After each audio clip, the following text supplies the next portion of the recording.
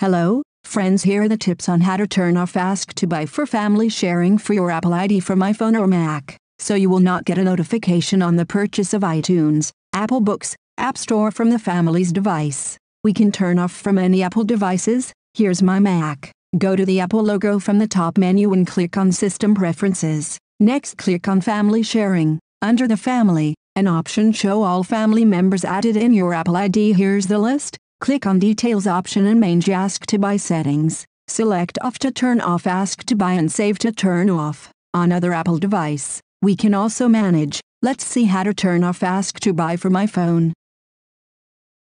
Go to the Settings app on iPhone, tap on Profile Name and scroll to Family Sharing option. Next, see all family members added in your account. Tap on Name of the family member and turn off the Toggle for Ask to Buy option. That's it. This change we can see on your other Apple devices like Mac.